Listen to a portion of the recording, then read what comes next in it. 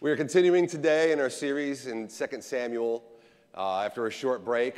And believe it or not, maybe this is, a happy day or happy news I'm about to give you or not, but we're 4 sermons left in our series, including today. And in today's passage, we have what is a familiar sight in the book of Samuel, right? War between the Philistines and Israel. But we actually haven't seen the Philistines in quite a while when you think about it. We have to go back to chapter 8 of 2 Samuel to see the last battle between Israel and the Philistines. If you remember back to that incident, we saw David was able to do what Saul was unable to do. As the true king, he was able to defeat the Philistines, to defeat the great enemy of God's people once and for all. Chapter 8 details all of David's victories after he becomes king against all the nations in and around Israel, and it begins with this. After this, David defeated the Philistines and subdued them. And David took Meth-Gamah out of the hands of the Philistines. And at that time, if you remember, I said, well, at this point, the Philistines ceased to be the thorn in the side of Israel they had been for so long. They're never again the power they once were. And for much of David's reign, we never hear them even mentioned. Until now. See, the same old troubles came back again. The Philistines were defeated. They're not the problem they used to be, but they're still a problem when they show up. And here, near the very end of David's reign, they show up. But it's not a prolonged war that we read about here, but 4 isolated battles that center on 4 specific Philistines and 4 specific Israelites. So this isn't the grand army of the Philistines we were used to in 1 Samuel, with all that military might that even defeated Israel at times. This is just a small remnant of Philistines. It's a small amount of Philistines still dwelling in the land of Judah. So, we have here an enemy that's been defeated, and yet an enemy that still exists within the land among God's people. And because they're there, they can still cause trouble for God's people. Again, not an all-out war, but it means occasional skirmishes that arise from time to time.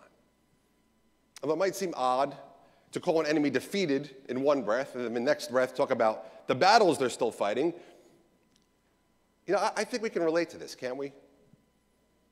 I think it was more relevant to us here than we think at first glance, because this describes exactly the position we are all in right now as God's people, right? There are enemies that have been defeated. We've been speaking about them the last 2 weeks in our Easter series. Through all that Christ has done, our enemies have been defeated. Sin has been defeated. Once and for all, sin has been defeated. Christ took on our sin, and he carried his cross, and he died so the wage of sin could be paid for us, so we could be set free from the power of sin. And he didn't stop. He rose again. He ascended to heaven and sent his Spirit, through whom now God works out in real time the power of God through us, so we can live dead to sin and alive unto him.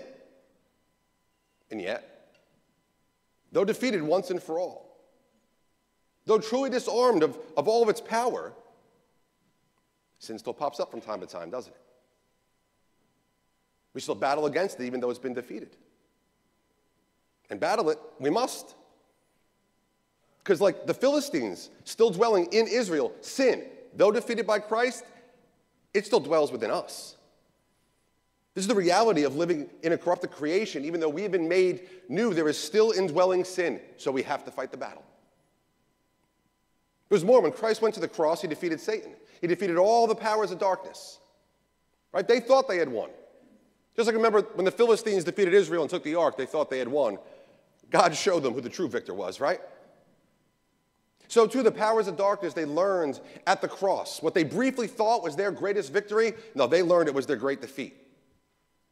Christ disarmed the rulers and authorities and put them to open shame by triumphing over them in the cross.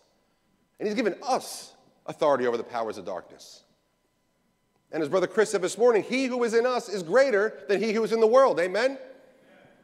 And yet, though defeated once and for all, though disarmed of their power over us, the powers of darkness still battle us. They've been defeated, but they still pop up, fighting a war against us, against the church. And you know what? We have to battle when that happens. And this is the reality of living in a world that we are not of. Satan has domain over those in the world. And when the kingdom of God encroaches on what he thinks is his territory, you know what? He fights. So we still have to fight. We have to fight battles against a defeated enemy.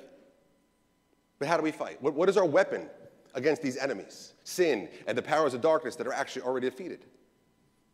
Let's find out in our passage today. Let's look at battle number 1. We read, there was war again between the Philistines and Israel. And David went down together with his servants, and they fought against the Philistines. And David grew weary. And Ishbi-Benob, one of the descendants of the giants, whose spear weighed 300 shekels of bronze, and who was armed with a new sword, thought to kill David. But Abishai, the son of Zeruiah, came to his aid and attacked the Philistine and killed him. Then David's men swore to him, "You shall no longer go out with us to battle, lest you quench the lamp of Israel." We actually have 2 subplots meeting up here. First, we have the battle itself, right? We are told there was battle again, there was war again between the Philistines and Israel. There was war again. Like, I read this and I can imagine a narrator's voice. There was war again. Because how many times have we seen this? How many times has there been war between Israel and the Philistines? Well, I counted 20 up to this point. We read of 18 separate engagements between the armies of Israel and the Philistines in 1 Samuel and 2 in 2 Samuel so far. And that culminated with their defeat in 2 Samuel chapter 8 that we just read about. And that's not even considering the book of Judges, where this war was already raging. You know, in 1 Samuel, more ink was used to write of the wars between Israel and the Philistines than was used to describe the conflict between David and Saul. I mean, the writer had something in mind here. He wanted to make sure the existence of this enemy was known. He focused on it. He wanted there to be no mistakes, no misunderstandings. The enemy that dwelt within Israel's own borders was a great threat to God's people. Until, that is, God anointed a king. He anointed a king to be victorious over these enemies, to win victory over them once and for all. And even though the enemy, as we see, was still there and would still try to cause trouble, they were defeated. This is just what happened to us, right? This is what God's anointed king, Jesus Christ, did for us through his finished work. As we read in Ephesians 2, "And you were dead in the trespasses and sins in which you once walked, following the course of this world, following the prince of the power of the air, the spirit that is now at work in the sons of disobedience, among whom we all once lived in the passions of our flesh, carrying out the desires of the body and of the mind, and were by nature children of wrath like the rest of mankind.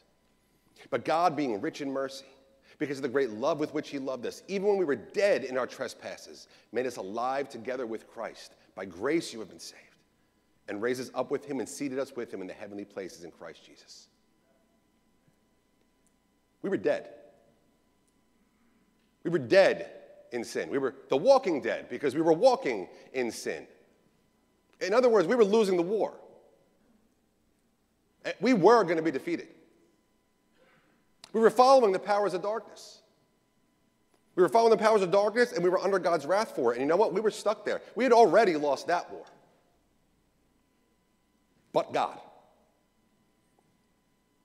anointed a king who won victory over both sin and the powers of darkness. And when he was raised, we're told we were raised with him over the powers of darkness, over the enticements of this world, over the power of sin.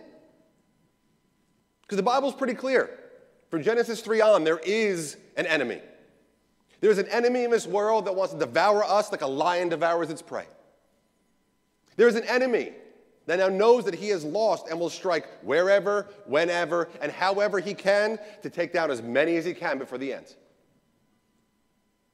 But what's more, was an enemy within. The enemy that used to have us under its power. We were servants of sin. Servants of sin and headed for wrath. You know why? We served sin and we liked it. We didn't want to not serve sin. You know, there's more ink used in the Bible to talk about the reality of sin and the judgment it deserves than there is about God's love. Much more. This is an enemy that the Holy Spirit wants to make sure is front and center in the Bible. The enemy that is the greatest danger to man because it's an enemy that is part of who we are. An enemy that literally dwells within us. Just like the Philistines dwelt in the physical borders of Israel, sin dwells within us. But God. Thank God he did what we couldn't do. Thank God he sent the king to come to the front lines to take down our enemies through his own suffering and death. Thank God he raised him on the third day that we might know the enemy has been defeated. Thank God that he raised him back to his throne in the heavenly places over all rule and authority and has raised us with him. Thank God that he has sent his Spirit, that he has placed within us the one greater than sin, the one greater than Satan, the one more powerful than anything else. And this is why David in the books of Samuel point us forward to Christ, the anointed king, that God sends to defeat the enemies of his people. And we read that David defeated them. But here we are. And the battle isn't over. All right, that's the first subplot going on here. But second, we have this brief narrative about David. You know, that young shepherd warrior who once stepped up to the front line. Remember him? When no one else in Israel wanted to, when no one else in Israel could, he stepped up to fight the battle for God's people, and he was victorious. Now David is near the end of his life. We read there was war again between the Philistines and Israel, and David went down together with his servants, and they fought against the Philistines, and David grew weary. Then David's men swore to him, "You shall no longer go out with us to battle, lest you quench the lamp of Israel." So while the books of Samuel continually point us to Christ through David, they also continually remind us David's just a pointer to Christ. David is a weak man. He fails. He falls to sin over and over again. Here he's too old and weak to continue fighting. This was David's final battle. And while there's no parallel between David and Christ when it comes to this sin, there is one more important fact we see here. That once the king defeats the enemy, now it's for his people to continue fighting the battle. Right? David defeated the Philistines. They're defeated. But there's still battles to be fought. And it won't be the king who fights them. He did what he needed to do for God's people. Now it was their turn to fight the battle. And you know what? They could. Because the king had already won victory. They could have victory because the king won victory. You know, near the end of 2 Samuel, a couple chapters from now, there are 31 verses dedicated just to listing the mighty men of David's army. And don't worry, we're not going to go over that portion. But there's a reason that list is there. You know, the writer wants to show us there were people in the kingdom that were ready and able to defeat the enemy. There were people in the kingdom that were ready to do great things because of their faith and because of their loyalty to their king. And that's exactly what we're called to do. We are called to have that kind of faith. We are called to be loyal to our king and fight the battles that need to be fought until the king returns victorious. And because of what our king has done, we can defeat the enemy when it comes against us in battle. We can have victory because Christ, our king, has already won the victory. He did all that needed doing to free us from the power of sin. Right? Remember, he took us who were dead in sin and made us alive unto him. Now we're not dead in sin, but dead to sin. So you know what? That's an enemy we can fight. That's an enemy that we can beat. Because it's an already defeated enemy. Christ defeated the powers of darkness. Right? He took us, who followed the prince, the power of the air, made us alive with Christ, and raised us over the powers of darkness. Now we can defeat that enemy. It's an already defeated enemy. David wasn't going to fight anymore. The king did his work. Now the king's people had to do the work. Christ has already won. We got to do the work now. You know, the problem is I think to a point we've all succumbed to this modern American Christianity that's very individualistic, very consumer-based, right? That's our culture. It's been for 100 years now. And so we say, oh, yeah, I'm a Christian, but it's a relationship, not a religion. And we talk about our personal relationship with Christ like, hey, what I do is only between me and Christ and nobody else. It's not what the Bible says. But these ideas have infiltrated the church, and we bought in to an extent. So we go to church because it helps me grow closer to God.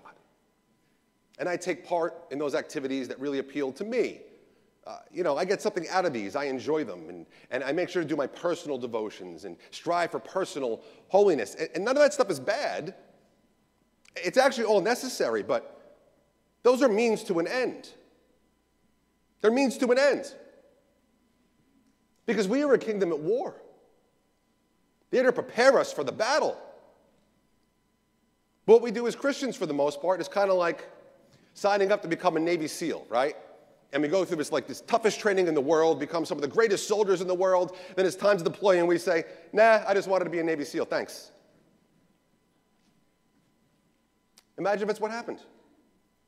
Just making soldiers as an end, not a means of defending our people, not a means of winning victory.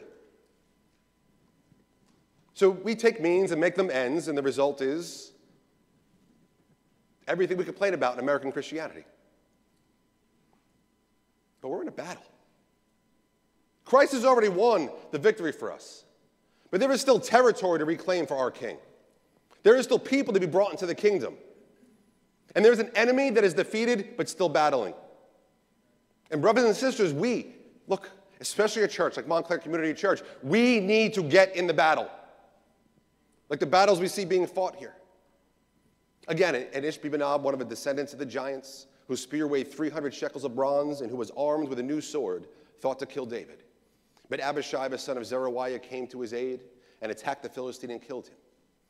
So we have a descendant of the giants whose spear weighed 300 shekels and who has a new sword, and he's coming for David. Now, why would these details be given? Well, because this imagery is supposed to bring back to mind the battle of David and Goliath, right? And we already know what the true king did in that case. He's the one who stepped up to do what nobody else could do, and he defeated the enemy. And here we have these descriptions, like the weight of a spear, which is actually only half of what Goliath's spear was, because, the enemy was defeated and doesn't have the power he once did. We're told he had a new sword. Anybody remember anything about Goliath's sword? Oh, no, remind you. We're told David goes into battle with no sword, just a sling and the stone. He faces off against Goliath. David hits him in the forehead. Goliath falls down on his face, but he's not dead. And then we read this. There was no sword in the hand of David. Then David ran and stood over the Philistine and took his sword and drew it out of its sheath and killed him and cut off his head with it. And this is, of course, a picture of what Christ did at the cross. Right? Paul tells us that the powers of darkness that put Christ on the cross. But it was Christ on the cross that proved to be the defeat of those powers, right?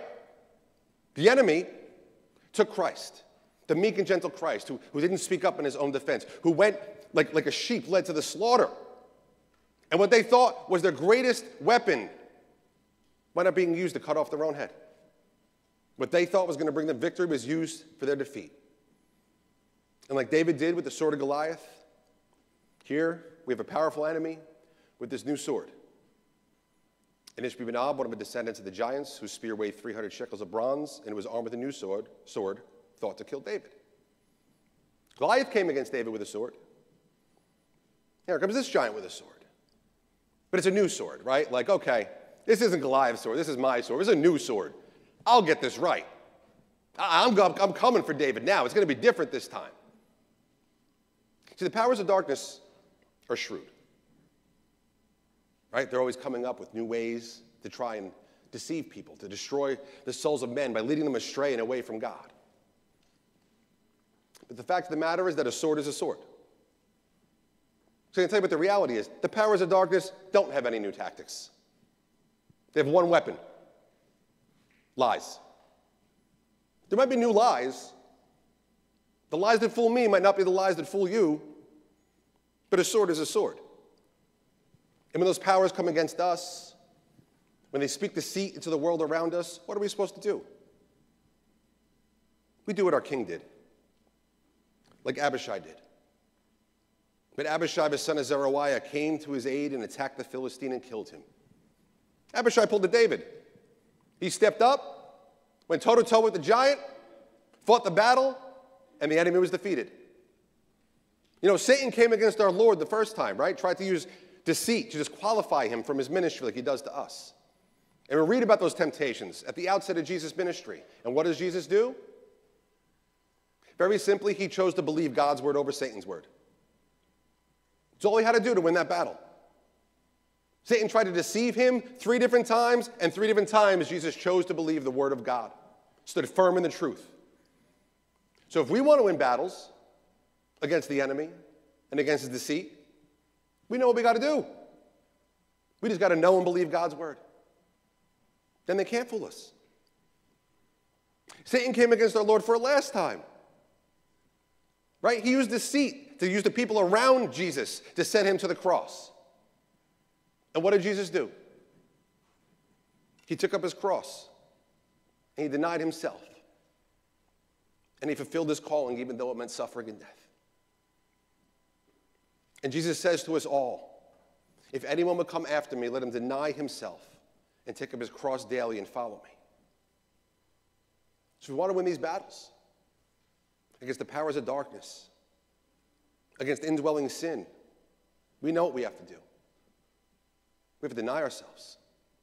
We have to take up our cross, and we have to follow Jesus daily, again and again and again. Because there will be battles to fight again and again. Verse 18, after this there was again war with the Philistines at Gob. Then Sibbecai the Hushathite struck down Saph, who was one of the descendants of the giants. There's war again. One of the giants again. Against one of David's men again. See, in this life, these battles aren't going to end. They're just not. So we need to choose to believe God over and over again. We have to choose to deny ourselves and take up our cross daily and follow Christ no matter what it means again and again and again. Because the enemy keeps coming. Verse 19, and there was again war with the Philistines at Gob. And Elhanan, the son of Jair Oragim, the Bethlehemite, struck down Goliath the Gittite, the shaft of whose spear was like a weaver's beam. I can't wait to get back to the New Testament. It's John, Paul, this is... Here, we have this Bethlehemite said to strike down Goliath. And this on its own seems like a mistake, doesn't it? Because Goliath's already dead. Well, I'm going to take us to the First Chronicles account where I think the real reading is preserved. First Chronicles 20, and there was again war with the Philistines, and Elhanan, the son of Jair, struck down Lami, the brother of Goliath the Gittite, a shaft of whose spear was like a weaver's beam. So it's Goliath's brother this man fought. But that's not the point. The point is history keeps repeating itself. The war is won. There are battles that are won. But the enemy doesn't give up. The enemy's been defeated. And he can be defeated over and over again, but he's not going to give up. Verse 20, there was again war at Gath, where there was a man of great stature who had 6 fingers on each hand and 6 toes on each foot, 24 in number. And he also was descended from the giants. And when he taunted Israel, Jonathan, the son of Shimei, David's brother, struck him down. All right, we get it, right? You want to say to the author, dude, like, it's getting redundant at this point. Why are you saying the same exact thing over and over and over again? Why do we need to read about these battles over and over and over again? Well, why are we tempted with the same sins over and over and over again? Why do we have the same vulnerabilities to the deceit of the enemy over and over and over again? He said, the devil has no new tricks. But if we're honest, he doesn't need any, does he? Our hearts do most of the work for him. If you struggle with anger, the powers of darkness don't try to tempt you with lust. No, they try to tempt you with anger. If your weak spot is gossip, the powers of darkness aren't going to try to make you angry. They're going to deceive people around you to come up to you and start gossiping. It's our own propensity towards certain sins that do most of the work. Powers of darkness need a little nudge. And they pop up and fight the only way they know how. A sword is a sword. So how do we fight back? Well, before we can answer that, I just want us to notice a few more things about this passage. First, we get a summary of the events here with this last verse, verse 22. These 4 were descended from the giants in Gath, and they fell by the hand of David and by the hand of his servants. 2 important things to notice here. So we had that refrain with every battle. There was war again. But there's another refrain in each battle. Every one of these Philistines is said to be descended from the giants, descended from the Rapha, or in the plural, the Rephaim. And while it would take way too long to go through every verse and show this, the Rephaim basically are giants, descendants of the Nephilim. And you know, if you look at the very first battle recorded in the Bible, it involves the Rephaim. If you look at the kings that Israel battled before they got to the promised land, like Og, king of Bashan, They're Rephaim. Remember the failures of Saul that lost him the kingdom, right? That was over battles with the Anakim, who are called Rephaim. Goliath of Gath, if you remember, was Rephaim. And here these giants are Rephaim. Why does that matter? Well, as I said, the Rephaim are descendants of the Nephilim, who are the Nephilim. The Nephilim are hybrid offspring of human women and rebellious heavenly beings. But the Nephilim are the result of spiritual rebellion by spiritual beings. And the reason God has Israel war against certain societies and wipe them out is because it's judgment for this rebellion. All I have to say, these battles of the giants, these 4 battles that look exactly the same here that we see, this isn't just physical warfare.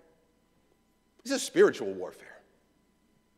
These battles with the giants that the king's people had to fight over and over and over again, they're spiritual battles. And that's what our battle is. I know in popular Christian culture, we like to talk about slaying our giants, right? And when we say that, we mean, we're going to overcome some opposition. We're going to overcome great odds. Maybe even personal problems or specific challenges.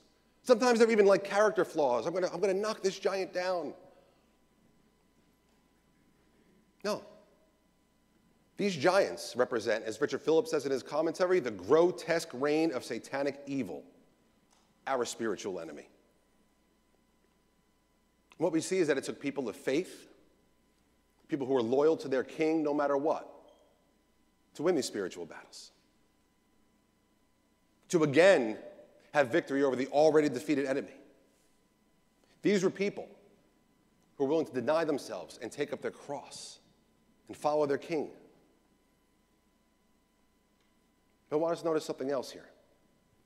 It says these 4 giants, spiritual enemies of God's people, they fell by the hand of who? This doesn't list the men again. It doesn't say, oh, it was these men because they were mighty. No, these spiritual enemies fell by the hand, it says, of David and by the hand of his servants, by the king and his people.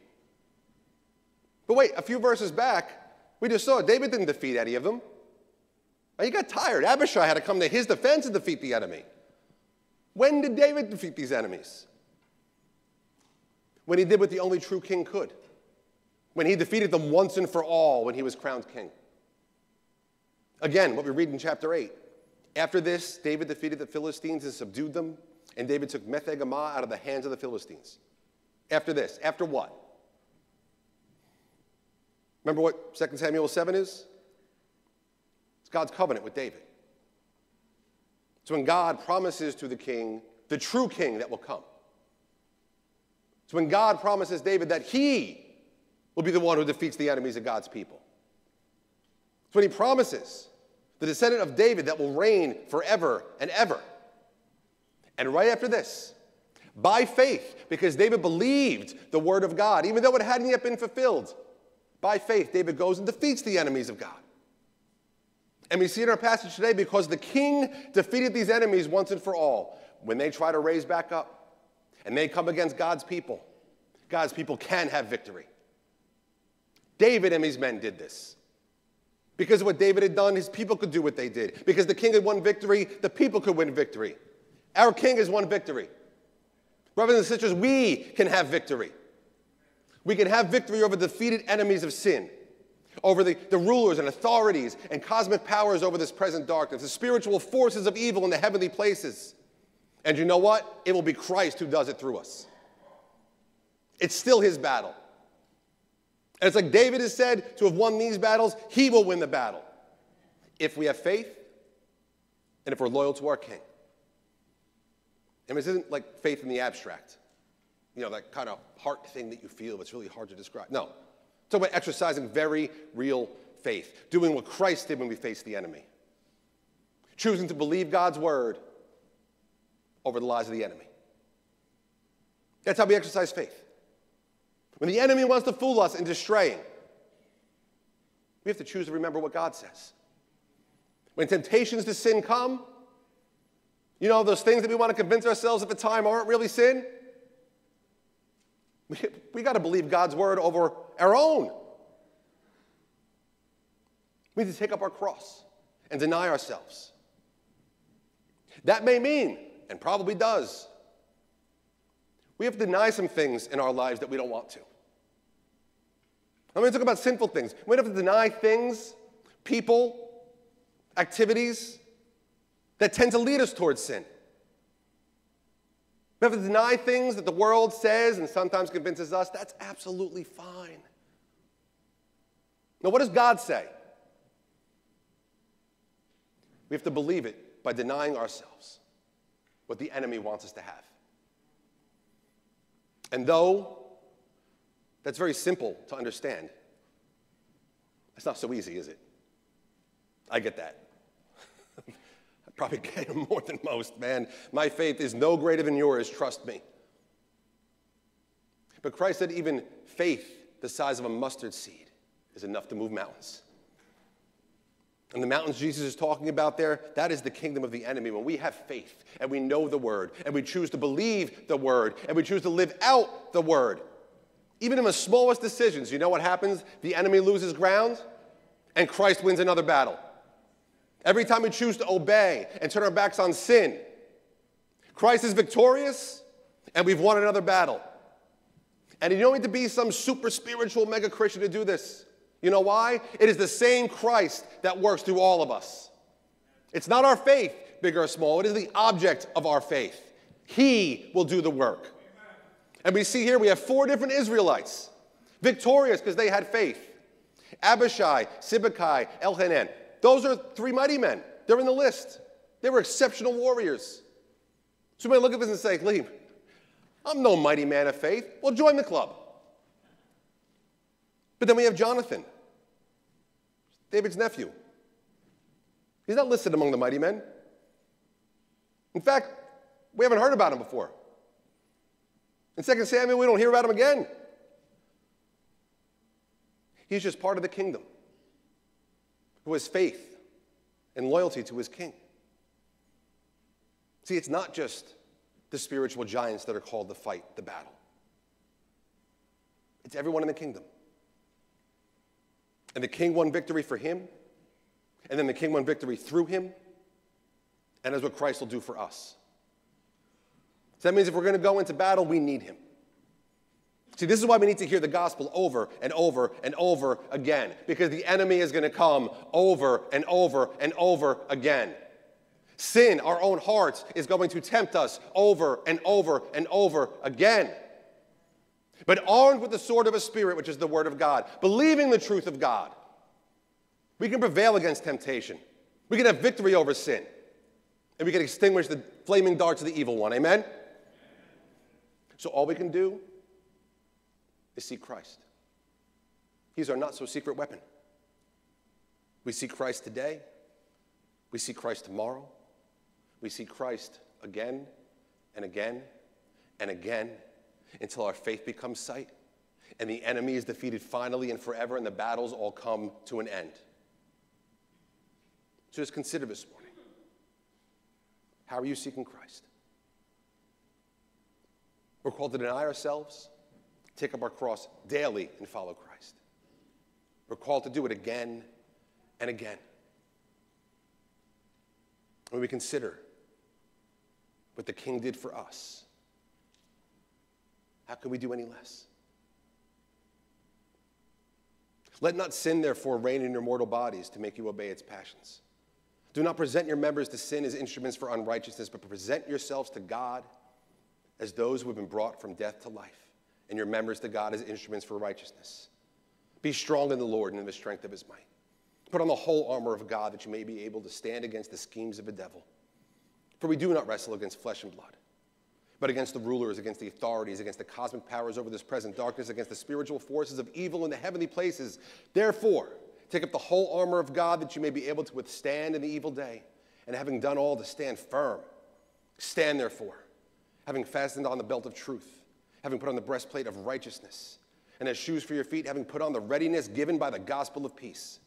In all circumstances, take up the shield of faith, with which you can extinguish all the flaming darts of the evil one, and take the helmet of salvation and the sword of his Spirit, which is the word of God, praying at all times in his Spirit with all prayer and supplication.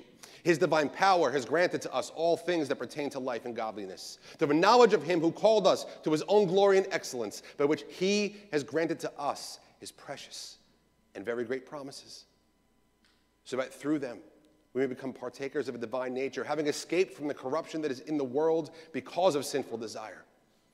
For this very reason, make every effort to supplement your faith with virtue, and virtue with knowledge, and knowledge with self-control, and self-control with steadfastness, and steadfastness with godliness, and godliness with brotherly affection, and brotherly affection with love. For if these qualities are yours and are increasing, they keep you from being ineffective or unfruitful in the knowledge of our Lord Jesus Christ.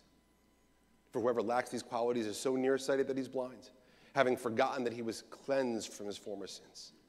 Therefore, brothers and sisters, be all the more diligent to confirm your calling and election, for if you practice these qualities, you will never fail. By grace you have been saved through faith. And this is not your own doing, it is the gift of God, not a result of works, so that no one may boast. For we are his workmanship, created in Christ Jesus for good works, which God prepared beforehand that we should walk in them. Let's remind ourselves of these things again and again and again. Let's remind each other of these things again and again and again. Let us not forget who we are, and let us not forget whose we are. And brothers and sisters, let's get into the battle. Let's assail the very gates of hell. Let's choose again and again to believe God, so that the world may know there is a Savior and that victory has been won. And you know what? We are going to see giants fall by the hand of our King. We are going to see mountains moved by the hand of our King. And he's going to do it through us. Amen? Let's pray. Good and gracious God, Lord, when we just sit and hear your word and the awesome truth of who you are and what you've done for us, Lord, that calling on our lives to take up our cross and deny ourselves and follow you. Lord, it doesn't seem so big a thing. In fact, it seems like it's the only thing we can do for one who has done so much for us. And yet, Lord, I know this world. And I know who has dominion over it, and I know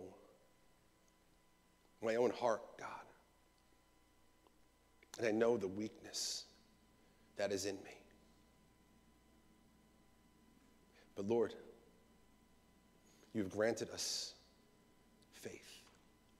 Faith that even if it's as small as a mustard seed, Lord, is powerful.